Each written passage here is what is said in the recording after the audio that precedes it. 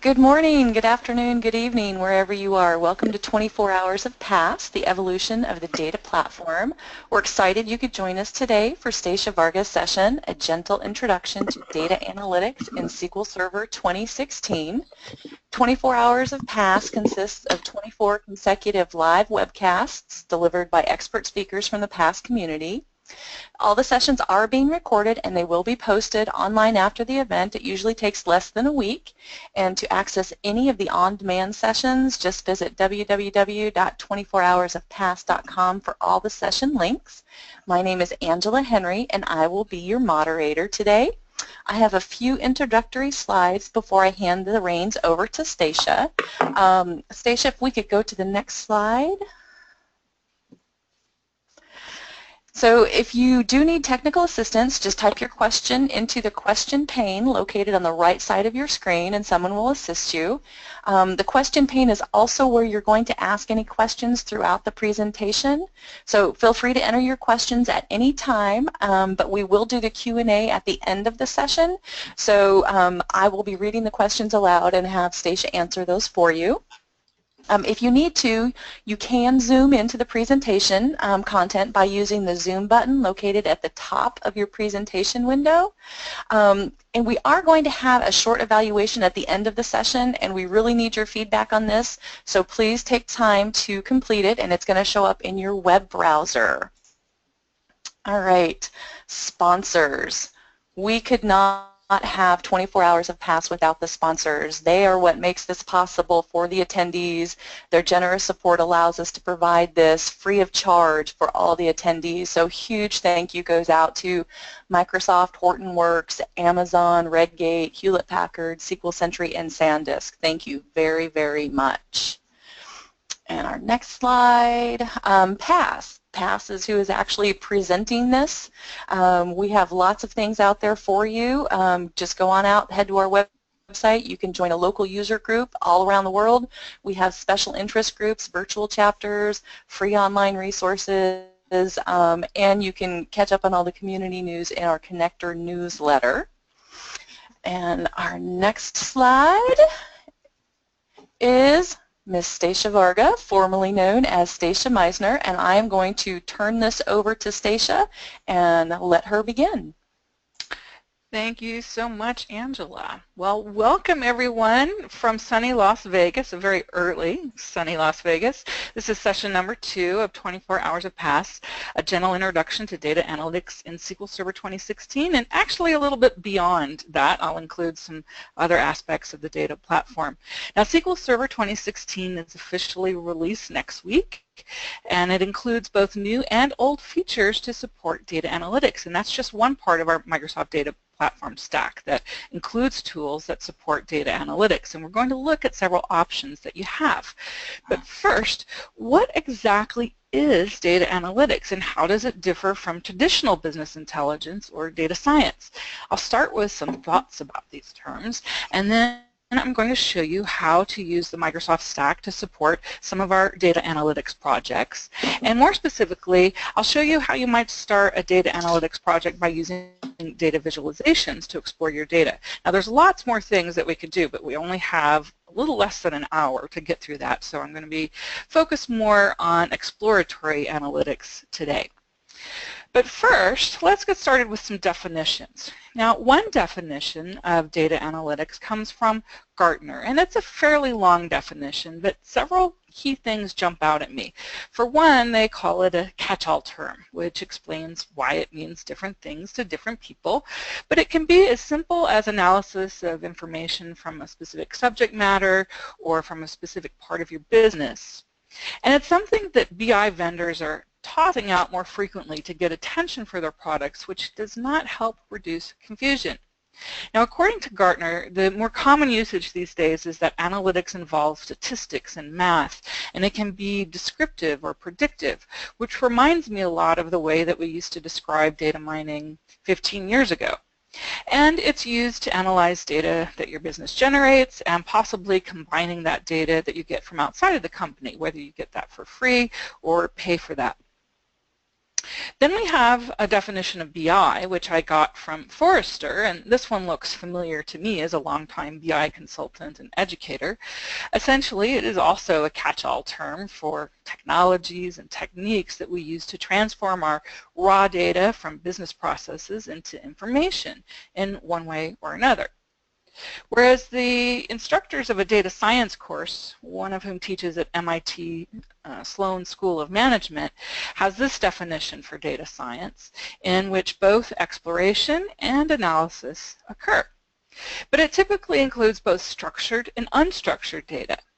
Now I find that data science is one of those things. It's an evolving subject without definition, but most in the field agree that it requires a broader range of skills than we might find of just pure data analytics, which is highly statistical, or business intelligence, which gets involved in some of the reporting side and some of the more technology and data movement types of activities.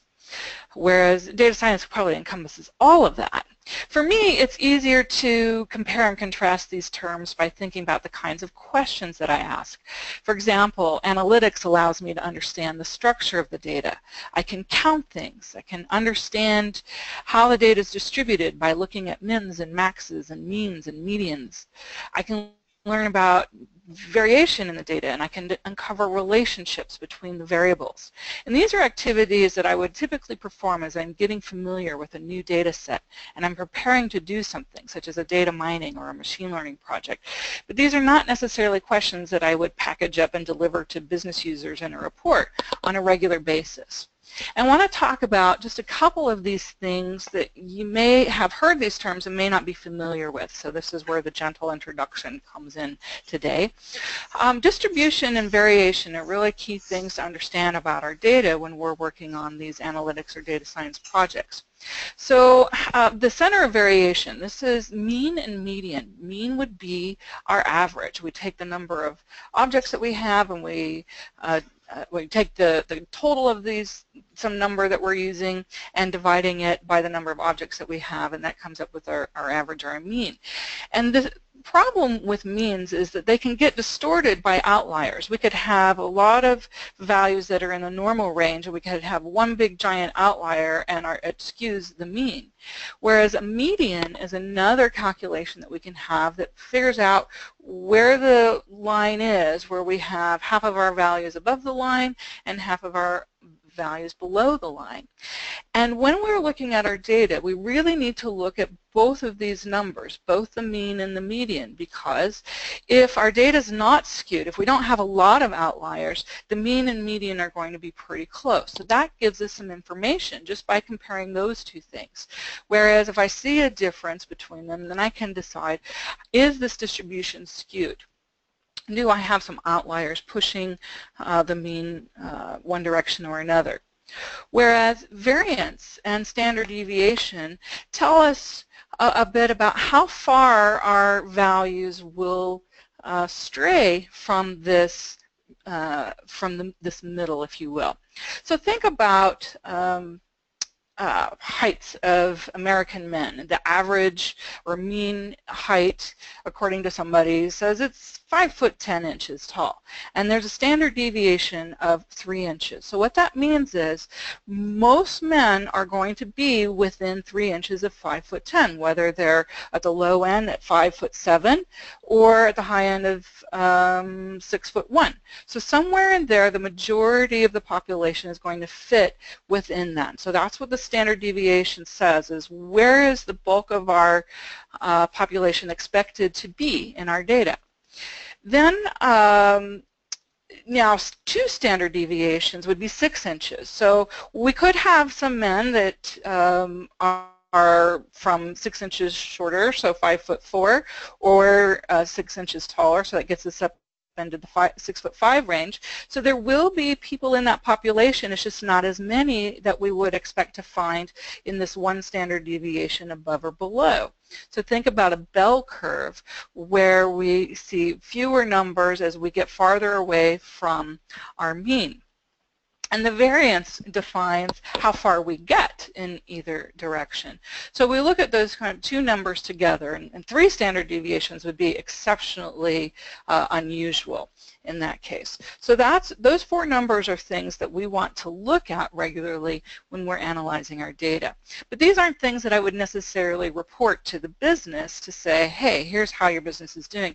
These are more things that we look at to try to understand the structure of our data and understand, do we have outliers? Does this mean that maybe we have some dirty data? Whereas business intelligence, I think, is more about the questions that I would package up. These are the questions that the business asks over and over again, where we summarize the data for defined periods of time, and we typically compare at one point in time to another point in time to find the good or the bad trends. And BI becomes even more powerful when we can combine data from multiple sources and get a more complete view of our business. So BI tends to help us see what happened in the past and what's happening in the present. Now here's another way to compare analytics with BI. The two technologies really coexist as complementary components of our data platform. Now a BI system can exist without analytics, and analytics can exist without our BI system, but together the analytics tool can reveal the right combination of variables to look at, and the BI tool can be used to discover the impact of this knowledge. BI is really assumption-driven. The business user has educated guesses about the questions to ask. So let's say that you are in the insurance business and you know that a male driver with a valid license over 25 is a better insurance risk than a younger driver. And you might use a BI tool to identify all of the people in your customer base that meet this criteria so that you can set up a targeted mail campaign. And you take a drill-down approach. You start with your whole population of customers and start filtering it down to get to this particular group. But what is it that makes this older male driver a good insurance risk? That's where analytics might confirm the things that we already think we know, the age and the valid license, but it might find that a good credit history is just as important as those other things. So now the mailing list can be targeted to a more desirable audience, and you could offer a special rate to beat the competition. So another way I like to think about this is that BI tends to be record-oriented. We try to come down from the top and drill down into specific details, but the analytics operations are more variable-oriented, and we're coming up from the bottom of the information trying to find the patterns that are out there. And then we have data science. And here's a set of questions that one of the Microsoft data scientists uses to explain what data science can do. So we have things like how much and how many, and these use regression algorithms to answer those questions. What will the temperature be? How many products are we going to sell? Or which category can we put something in? This is a classification algorithm. Is this picture a cat or a dog? Or what's the topic of this news article? Or we might try to figure out what group things belong into. This would be clustering algorithms or recommendation engines. Which of our shoppers buy the same things? Which people like the same movies? And some groups make more sense than others, so this can be more of an art than a science. Something weird. This is anomaly detection. Is this instrument giving us a normal reading or an unusual reading? How do we know? Or fraud detection. Do we think that some kind of purchase has happened that's atypical of what this customer does in the past? Or what action do we want to take? Should I raise or lower the temperature? Or I'm coming up to a yellow light. Should I brake or accelerate? Things like this. So this reminds me a lot of the same things we were doing in data mining years ago, but the technologies that we have now to perform this type of learning from our data can work with bigger data sets and different structures. In some ways it overlaps with analytics, but I think it goes farther and it's largely predictive rather than descriptive, but there's always exceptions. Now I've heard people say that data science is about the future. What actions can you take? In some ways I feel that BI was always supposed to be about driving action, but it didn't necessarily provide you with the information about how. It cannot tell you, well, it can tell you that a situation's trending in a positive or a negative direction, but it doesn't necessarily tell you why. Whereas analytics and data science, they dig into that why. They each try to uncover the variables and the patterns in the data that lead to those positive or negative outcomes, but in slightly different ways. And at the end of the day, the most important thing is to understand what you want to accomplish and then choose the tools and the data to help you get that done. So today, we only have a little time available, so I'd like to talk about your options in the Microsoft stack for just getting started with analytical projects, primarily focused on getting familiar with your data before you tackle a bigger project. So I'm going to walk you through some of the things we can do with various components in the Microsoft stack. We'll look at Excel and the Power BI components within Excel or Power BI Desktop specifically. And then new to SQL Server 2016 is R services. We also have SQL Server Analysis Services data mining, which has been around since SQL Server 2000, but don't let age dissuade you. It is still a powerful tool. And last, we'll take a quick peek at Azure Machine Learning. Now, regardless of which tool you plan to use, you need to start by correctly organizing your data. It's usually, in these kinds of projects, best to create a single table and then think about the variables that you might include. And we have different kinds of variables. We have categorical variables, and this includes descriptions like gender and race and nationality. And this type of variable, even if it's numeric, has no arithmetic meaning. That is, you cannot use it to calculate your means or your medians. Now, another type of variable is quantitative or numerical, and this is the category that includes values like age and weight and height, and these are the numbers that you can average or sum or use to find deviations. Now, values can be continuous, such as a range of ages or salaries, or they can be discrete. Maybe you have a limited range of values, such as a response to a survey ranging from 1 to 5. And a third type of variable is ordinal. This category includes data like education level or hour of the day. In this case, order matters, but we don't average those numeric values. Now, one way that I like to compare tools for analytics and data mining is to use the bike buyer's view from AdventureWorks Data Warehouse. And it's really good for describing data and also for testing out predictive models. And it combines data from our fictitious company, AdventureWorks, about the various customers and some of the demographics, and also purchase history, whether or not the customer ever bought a bike from AdventureWorks. Now, it includes other data in here that we wouldn't necessarily use for analytics. We have things like a name and an address and phone number, and these are not data points that we typically use for analytics, but they're in here to be used for reporting later. And then we have data that we do want to use for analytics, such as categorical and ordinal data. We have marital status and gender and education and occupation and commute distance, that's our ordinal data, and region. And we have quantitative values such as income and total children and number of children at home, house owner flag, and the number of cars owned, and age. We also have a value to predict, bike buyer, which isn't always required for an analytics project, or we could just use it just simply as a piece of information here. It doesn't necessarily have to be something that we're predicting, but it does give us additional information about this group of customers. So one of the first things that you might want to do with your data is to explore it. And there's lots of different ways to do this, but a super easy way to get started is with Power BI. And you can do this in Excel or in Power BI Desktop. So this is an example. We'll look at this a little more closely if it's hard to see for you there. But for each column that we return in our query there, we can come up with the average, the mean. We have a total count, distinct counts, max and min, null counts, how many records have an empty value for a particular column, and also standard deviation. So we can do this in our Power Query or our Get Data functions, depending on what version of Excel you're using, or within Power BI, we have this Get Data feature. And the key to this ability to get this information is a function called table.profile. Now you could put in this formula in the advanced editor, but that's a lot of things to type out, and I don't like to type things any more than I have to, so let me show you a different way to put this in. So I'm going to switch over now into Excel.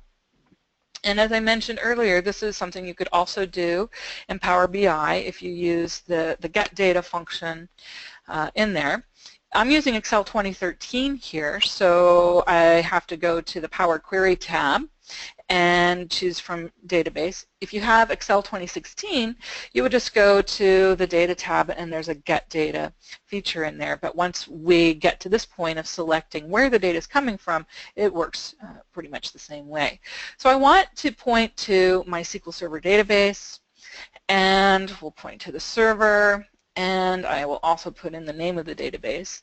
Now this is under the covers AdventureWorks DW 2014, but I've renamed my stuff to just AdventureWorks DW because it's all pretty much the same for the purposes we need. And it's going to go out and find all of the tables and views, and the one that I want here is the vTarget mail, and it'll show me the preview of some of the data here so that I can confirm this is what I want. And I'm going to choose the edit option here so I can go in and make changes to this query so that I can use this table.profile function. Now, off to the right here in the query settings, there's these steps. So initially, we pointed to a server in a particular database, so we see all of the tables, and then because I selected a specific view, then there's this navigation step that actually zeroes in on that particular rows and columns of that view. But I don't want that. I actually want the table object, so I'm going to eliminate that navigation. There's this little X that I selected there to remove that step. So now I can go find that vTarget mail and actually just filter this. So I'm selecting all of the rows that equal vTarget mail, which that's the only one that's in there, so that's what I'm left with. And what we get is this data column that has a table in it, and that's why I backed up and focused on this particular version of the steps of retrieving data, because I want to apply a custom column here to do a profile of the data in this particular table. So I'm going to add a custom column, and we'll give this column a name. I'll call this profile. And then in the formula, I'll type in table.profile and then open parentheses, reference that column, the one right up here that's got this table in it. And now when I click OK, what that does is it adds another column that also has a table object in it, but I can expand this out now, and it shows me all of the data that it has read for the rows that are in this data table over here. So I get column, min, max, average, standard deviation, count, null count, distinct count, and so on. I'm going to remove this prefix just so I just get these names of the columns without the word profile in front of it. So I'll just click OK, and it blows out this table. We can see these various column names, and I can just eliminate these initial columns here so that I'm left with only this column, min, max, average, standard deviation, and so on. So now I can view my data. I have a query, and that all of these steps here is just the user interface version of that formula that I showed you in the slide. But now I can look at my data and I can see all of the various things, like for age as an example, I can see the min and the max, the average, standard deviation, and so on. So we'll talk a little bit later about specific things that I'm looking for. Right now I just want to show you the various tools that we have for getting at this base information. Now, one of the things that I had pointed out is the mean and the median. We have average here for mean, but this doesn't give us median information. But I can get DAX functions that I can build out to enhance this information, and I could also get variance in there if I like. But more often than not, standard deviation is the value that we're looking for. So this is a quick way to get this information inside of Power BI. And we can do similar things with R, the new analytics feature inside of SQL Server 2016. So one way to get at this information is to use an RX summary function. And so there's a few things that we need to do to line up our services in here, but that's what I'm going to show you how to do next. So I have RStudio loaded. This is a free client tool for working with R, And you could use R tools for Visual Studio. I'm starting to think of the name of it, or any R client. The process is really the same. The thing is, you just need to have the R services installed on your workstation. And then, if you're connecting to a remote SQL server, I have everything installed locally here, so all of the libraries and packages and everything that are specific to SQL Server are installed locally. So here we have, up in the top left, if you're not familiar with this, I have where I have my various commands that I can execute, and depending on what I'm doing, we'll see other things happen on our screen. So I've installed our services in SQL Server, and there are some specific functions that get loaded in here. There's a Revo Scale R package. So Microsoft purchased this, and if you want to learn about what functions are available in here, you just type in the word help and then whatever package you're interested in. If you highlight this and click run, oh, this is not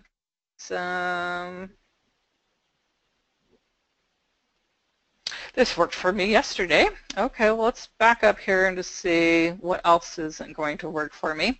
So I have some variables here. This is one of the things that we have in ours. We define some string value, and we have a variable assignment here, and I want to make a connection to my AdventureWorks data warehouse, and I'm using a Windows connection here, so it has Windows trusted connection is true.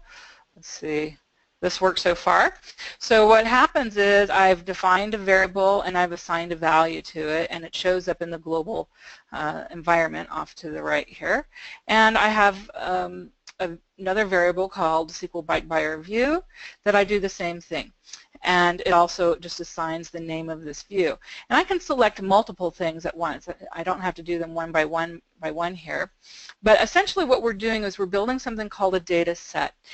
Data set, these variables that we can create can be string data, they can be numeric data like we have here, or various objects. R has this concept of data sets, and so one of the functions that we have with our R services is this RX SQL Server data. So this is saying go and use this connection string and get this view and read in, for performance reasons, you might read in some of the data at once, but we're basically going to go and read this data in, and it is not working. This is not good because, like I said, this was just working yesterday, so I'm trying to think what did I do? All that I did was close this down and open it back up again. So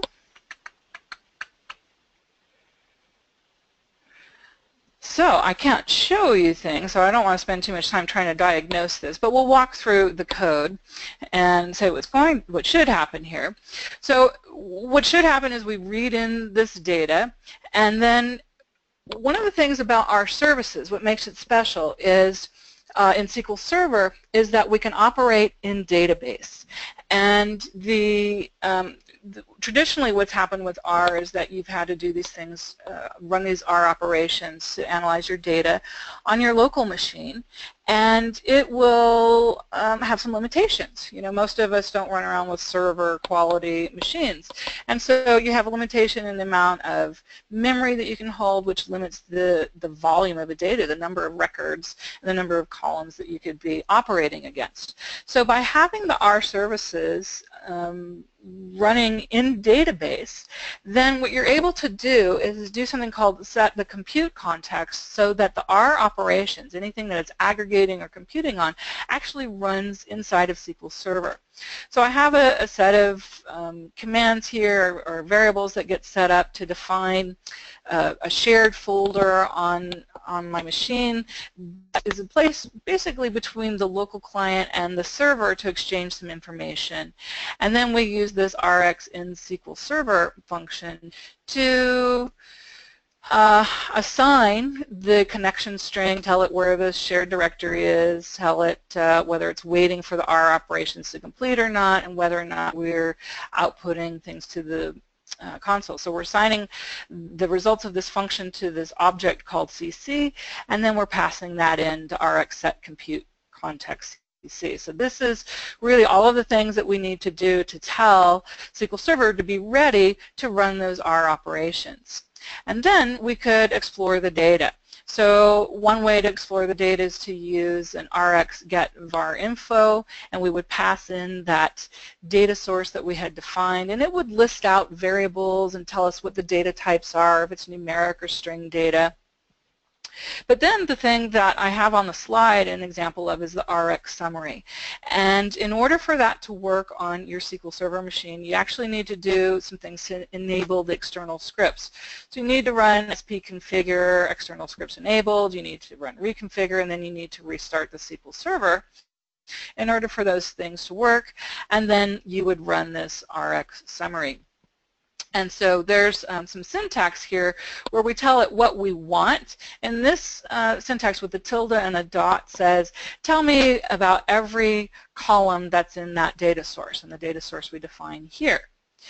And that's fine, but there's some information that doesn't come out very nicely when we just tell it the information with this simple little formula. So what I like to do is change my data source to point to the particular view itself. That's what we had before. But I add in this one argument called string as factors equals true, and that's what gets us this information. If I can go back to the slide, we actually see this is what the result would be. And we have things like any numeric values, we have means and standard deviations, min-max, and then for the things that are categorical, marital status, gender, and so on, we would see what the categories are and what for each individual value. For marital status, we can see that there's an M and an S, and we can see the population count for each of those. So that's one way to use RX summary. Sometimes your view might be a little noisy, so you could just set up a select statement here and assign this to a variable, and then with passing in a query as opposed to pointing to a table, you can then reset what's assigned to your data set, and again do your RX summary.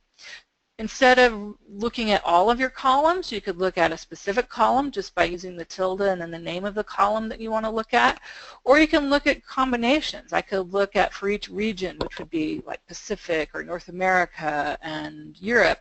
I could look at the commute distance for each one of those individually. So again, if this were working, we could see with the help function, we could see all of the different functions that are available in this package, and RX summary is just one of many different things that we can do in here. So other things that we might be able to do is to work with analysis services, and this is an example of a clustering algorithm. So if we go out to Visual Studio that has SQL Server Data Tools, actually, is what's installed here. And we have a project that I've set up here, just to kind of show you how I got here, is I did File, New Project, and then there's an Analysis Services, Multidimensional, and Data Mining. So you have to have this instance installed. You create a new project, and when you do this, you have to create a data source, and the data source just says, here's where my data is. This is the standard connection, my server, and my database, and then we set up a data source view. And you do this just by right-clicking on the folder, and you have new data source and new data source view. In my data source view, I point to a particular view. So this is that vTarget mail. So I'm using the same source in a variety of different ways. And then what I would do is create a new mining structure. And there's lots of different data mining algorithms that are built in. One of the things that it asks us here is where's your data? Is it in a database or in a cube? In this case, this is just from the database. And then we choose which data mining technique do you want to use. And there's several that are built in. This is an extensible platform, so we could add in third-party data mining algorithms here. I'm going to use clustering because that gives me a nice description descriptive view of my data, you'd click Next, you'd point to the data source view that you have, and then it wants to know what's the structure of this table. And most of the time you're going to be working with a case table, and a case table just means everything's in one table as compared to a nested table, which is, think about like sales order header and sales order detail, where I might have a header and a detail combination of tables. That would be nested. So most of the time we use case, and then it shows me all of the columns that are in here, and I need to identify what's the key column, in other words, the column that uniquely identifies each record or case in the model, and then I tell it what I want it to analyze. So I don't need to analyze things like address and address line. Remember, those are things that are used for reporting purposes, but I want to identify my categorical and my numerical variables in here like age and bike buyer. Birth date isn't really necessary because it's really similar to age. They tell us the same things, except that age is something that I can calculate means and medians and standard deviations and so forth. Commute distance, I have education and gender and, let's see, house owner flag and marital status and number of cars and number of children and region and so forth. And some of these things might be useful and some of them not. So this is where I'm taking kind of my best guess at what I think might be useful in terms of variables for determining in my customer groups. What I really want to understand is what is the difference between people who are bike buyers and not bike buyers, because AdventureWorks sells bikes, so we want to attract more of those kinds of customers that are buying bikes from us. So when I select those columns, then it wants to know whether something is a continuous value or a discrete value. So continuous would be those things that where there's a lot of distinct values is one way to think of that. It's a large range. Whereas bike buyer, there's really only two values. There's a 0 and a 1. So I would call this a discrete content, and most of the other things will leave it continuous, although we could argue that number of cars owned is discrete because it's not a huge number, or the number of children at home. But I want to show you what the difference is when we leave it one way versus the other. So when I finish this, then it becomes a mining structure and a mining model. I'm just going to give this a name here and save it. And normally what you would do at this point is you would process this, but this might take a few minutes, so just in the interest of time, I have a mining model that I've already created and processed here using that same set of steps that I just showed for you. So what we have is clustering. And in clustering, what we get a little bit of things out of line here, is cluster profile. So we see our entire population, and then we have individual clusters that have some number of customers assigned to them. So you can see they're sort of evenly balanced, but not necessarily. That's not the reason why things get assigned to clusters, is to have the even number of customers in each one, but rather each cluster represents a group of customers that are most like each other and most unlike customers in other clusters. And we can look at this, and it kind of tells a story about the people in each population. So as I look at the individual clusters, I can point at data. There's a legend off to the right here. So this shows me, for example, my means, my standard deviations, my maximums. And I could look at this for various data. So here's my continuous data. Notice how it's structured as kind of the sliding scale. So we can see that it's a much wider range, see the larger diamond, as opposed to cluster 2, which has a very narrow range by comparison. So that's what our continuous variables look like, as opposed to bike buyer, where I have discrete. So if I look at my entire population, one of the things I can see my distribution is it's fairly evenly balanced. I have an even mix of bike buyers versus non-bike buyers, and that's pretty good. I don't have skewed data there. Or gender, I have a pretty even mix of male and female. And so that's very desirable when we can balance out our data here to get an even mix to try to figure out what are the variables that make somebody more likely to buy a bike as opposed to not.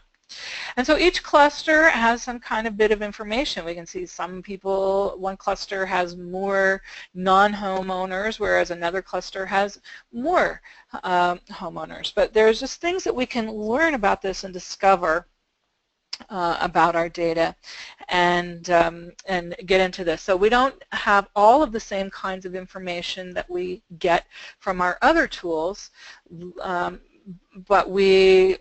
but there's just things that are kind of complementary here, and it's another way to start exploring your data.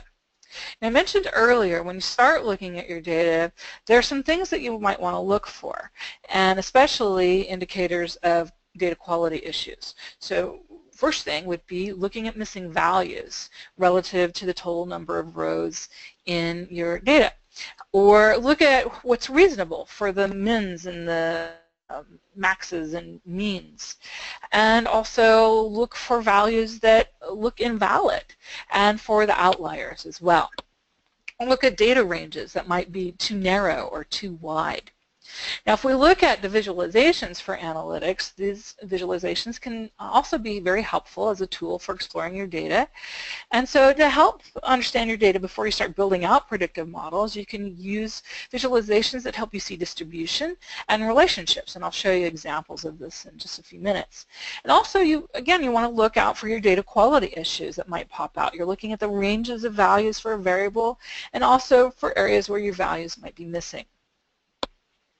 So we have distribution. This is where we can look at a simple count of variables. Some things to look for include looking for the peak value of a distribution. Where is it the highest? And how many peaks are in the distribution? This is known as a unimodal distribution when it has a single peak versus a bimodal distribution when it has a double peak.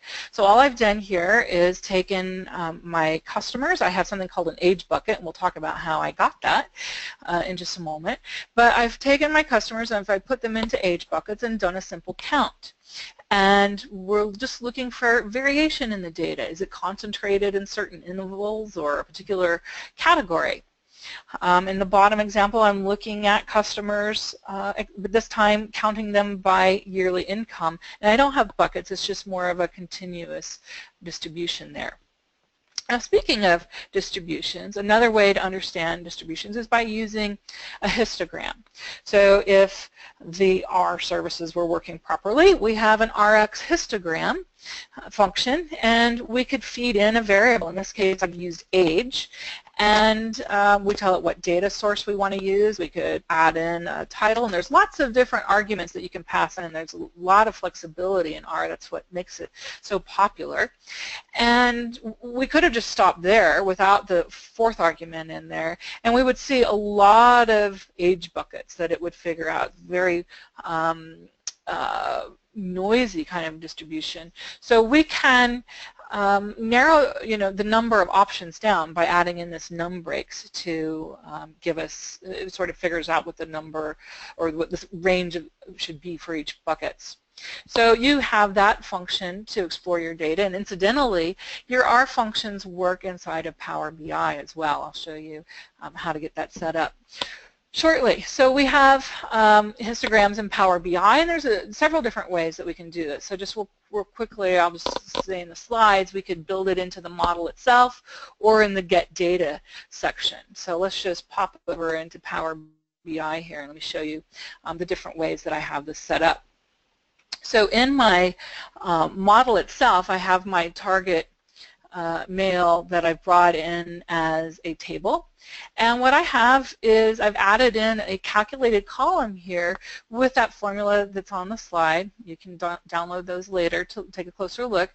But it's basically saying I've got this, this age bucket that I've created just manually.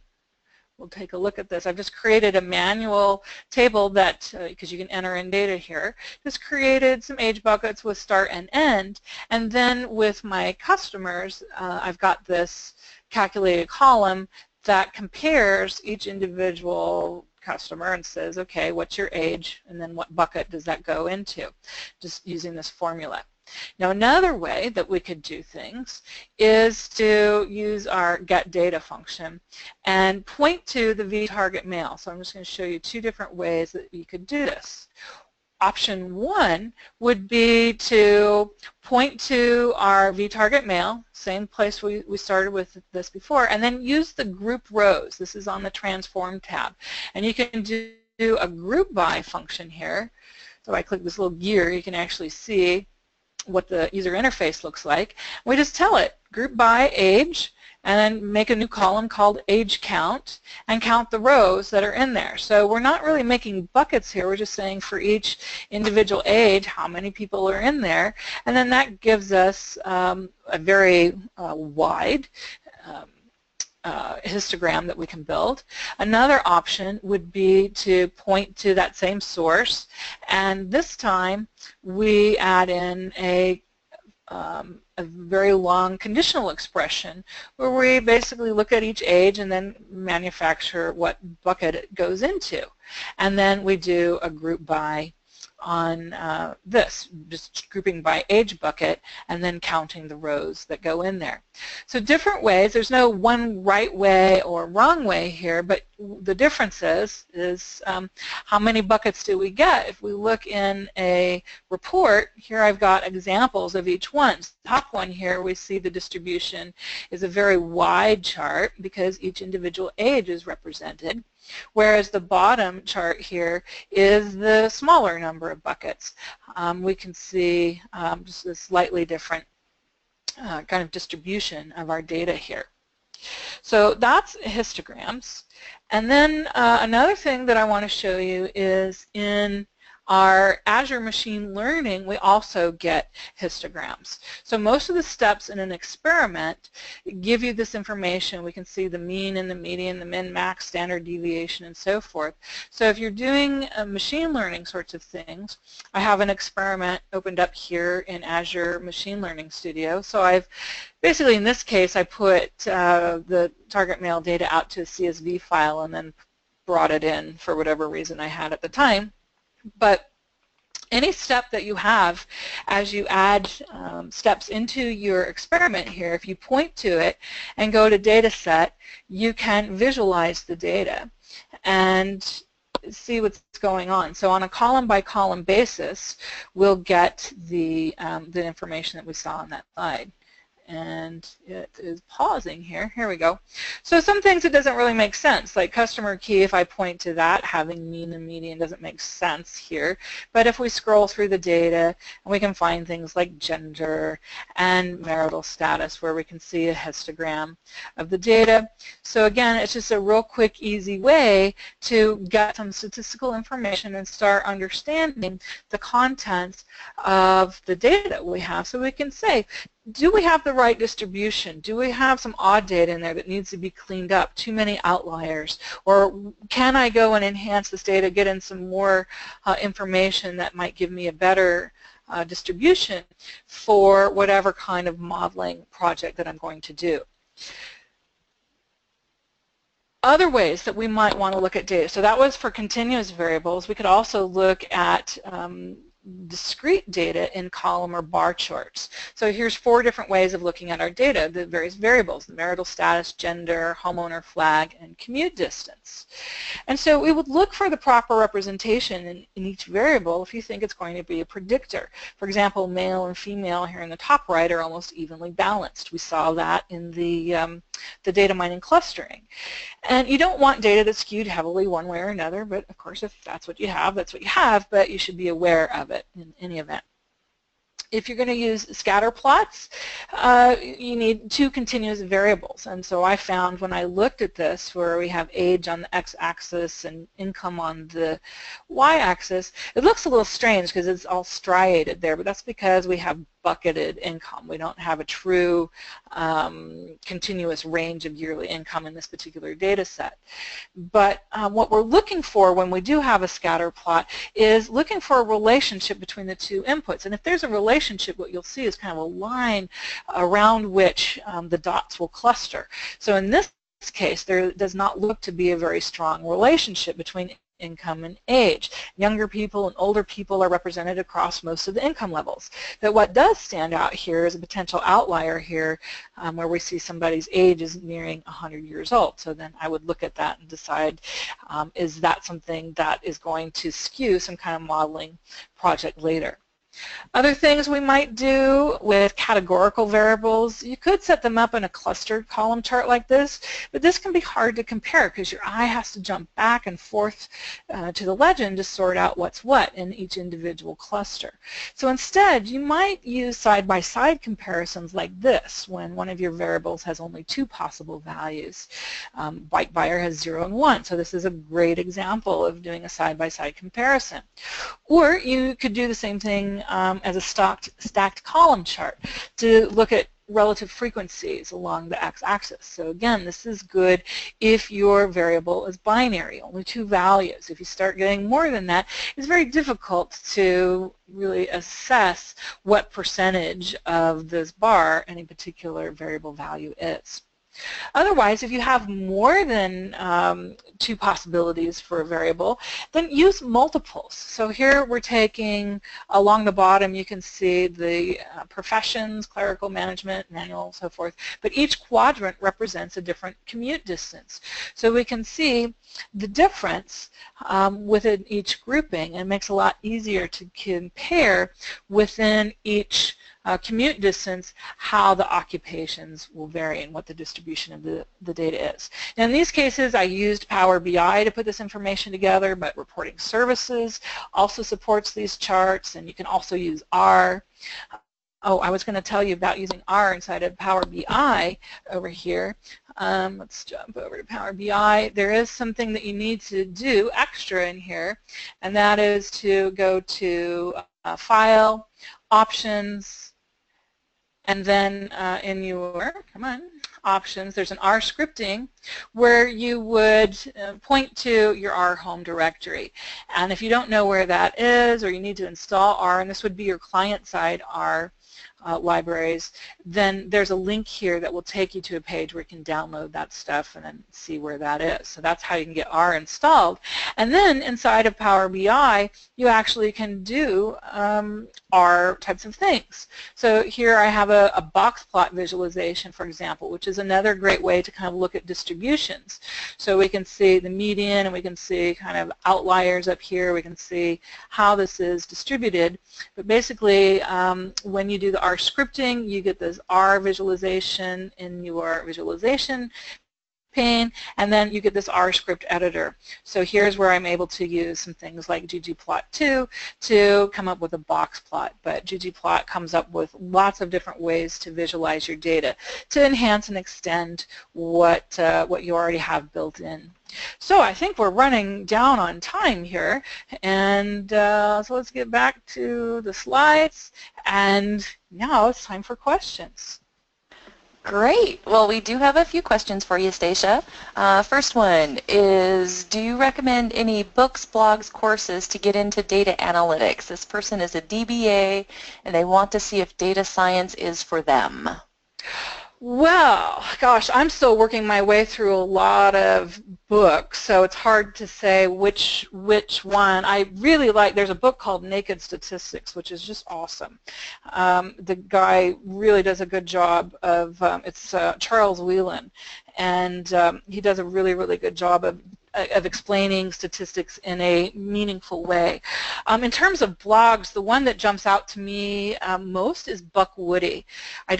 Can't think of the name. I want to say something like a backyard data scientist or something like that, but Buck Woody has been doing a lot of blogging in the data science space and analytics sorts of things. So those are the two that I can think of off of the top of my head, but that would be something I probably should blog about or something to come up with a more finite list than I can off the top of my head. So sorry I can't think of more, but those are the two that jump. Oh, some other resources. edX, EDX, has a bunch of courses that get into analytics and data science, and also Coursera are some other resources where they're always running courses in these subject areas, and they're free, which makes them really great, really good content. All right, great. Next question. Oh, can you make your R scripts available for the audience? I can. So I'll tell you what I'll do is my blog is blog.datainspirations.com, and I will do up a blog on why my environment failed today and what should have happened with screenshots and everything, because I don't know what happened there. But blog.datainspirations.com, and I'll get that up probably not until this weekend, because what, folks, I'm in the middle of two things. We're finishing the Introducing Microsoft SQL Server 2016 book, which is going to be released next week. So I have to finish that book first. I'm on a hook for that. And I've got a course that I'm finishing on another topic on Power BI for Pluralsight that also is due June 1. So I've got all this stuff on me. So as soon as I get those things done, which will be this week, I promise I'll get this blog post done with those R scripts. All right. Great. Next one. It says data mining has only been available in the SAS multidimensional cubes and not tabular. Not sure if they missed it, but will data mining become available in tabular? I'd be very surprised if it was. I mean, I haven't heard anything one way or the other, but I mean, I can tell you it's certainly not in SQL 2016 because we have that product, at least in the release candidate version, and it's not changed. But the data mining engine, I don't know architecturally why it's embedded with multi-dimension. There's probably some reason why it couldn't be separated out, but traditionally they've just been packaged together, and I just don't see that coming out separately. I just can't imagine that, but so not in this release, that's for sure. Okay. It says, how should a DBA, I have to read. Okay. So how do you prepare to support R in 2016, and what all should you know? That sounds kind of like a really big answer would be coming for that one. Well, it's not that difficult to install. I mean, the good news is, well, let me tell you, the Introducing SQL Server 2016 book that I just mentioned is a free book, by the way, that you can download. Just watch for it next week. You could do a search, just Introducing Microsoft SQL Server 2016. It's from Microsoft Press. They'll make it available as an ebook in a variety of formats.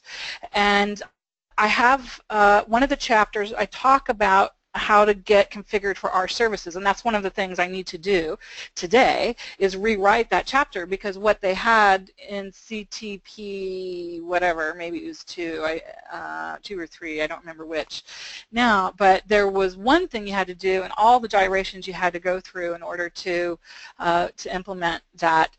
With RC3 and of course with RTM, it's much simpler. It's a very straightforward installation process. I have some links in that chapter about where to get more information, but in a nutshell, everything you do on the server is going to be just fine. It installs all of the libraries and packages that you need, and basically from a production point of view, what I showed you was just using R inside of the R Studio and Power BI, but from a production point of view, if you were to have somebody create R models and so forth that you want to put in production, you basically have a T-SQL stored procedure wrapper in which the R goes into. So I believe I have some examples of that in the book. So that would be the first place where I kind of simplify what all of the books online goes into. I kind of have it in one place. That would be a good place to start. And it's free. Did I say it was free? Great. Free is always good. It is good. Yes. All right. Let's see. How do data analytics on SAS differ from our support for SQL 2016? When you say SAS, are you talking about SSAS or yes. SAS as in, like, you know, there is that company that does that? No, okay, no. Sorry. First thing that I think about. Okay, so ask me the question again so that I get my context. Okay. Oh, I scrolled past it. Hold on. Let me get back to it. Okay, how do data analytics on analysis services differ from our support in SQL 2016? Okay, well, I mean, basically in the analysis services, you have your data mining. So this is classic data mining, decision trees, clustering, association, and various things. And so there's a whole language, DMX, data mining expression language, used there.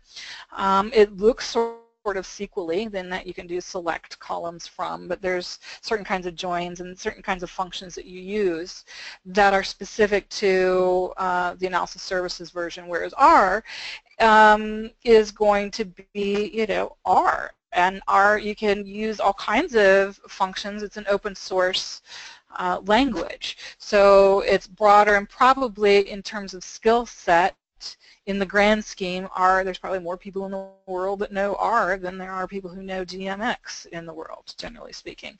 So I think one of the things that I did earlier this year was a workshop where I did compare the two. I kind of took the examples that we just looked at, but I pushed them further. I did some logistic regression tests and really looked at what is the answer that each of these tools comes up with, and it was pretty similar. So I think in terms of results, you get to the same place. It's just which tools do you want to use? That's really the difference. Where's your skill set lies? What do you want to support? How do you want to use this? Great, thanks. All right, we are out of time for questions. Thank you so much, Stacia, and our next session coming up is Jimmy May, and he's going to be talking about the enhancements of availability groups, always-on availability groups in SQL Server 2016. And Awesome. again, thank you for attending, everybody. Thanks.